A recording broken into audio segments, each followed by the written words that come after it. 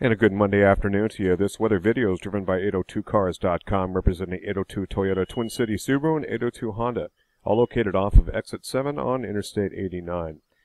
Well, currently seeing strong cluster of thunderstorms. So this is going to be tracking into north-central Vermont.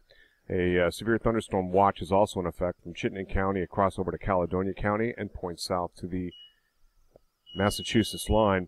Of note is a tornado warning. This is for western portions of New Hampshire, where they've been seeing some pretty good rotation with this particular cell here.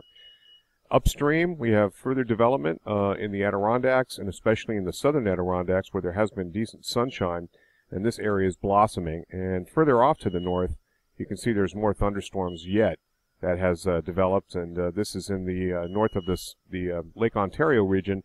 All of this will be taking a track east-southeastward, so we'll see another round, it looks like, a little bit later on this evening.